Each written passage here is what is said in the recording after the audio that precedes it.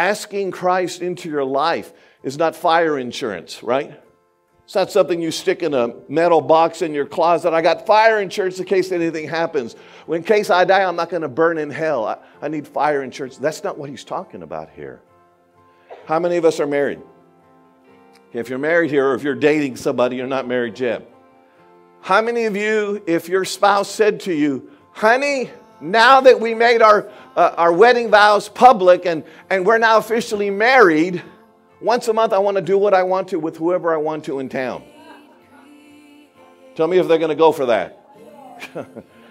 God doesn't go for no arrangement where you ask him into your life and that you do what you want to with your time, your finances, your wealth, your spiritual gifts, and your talent.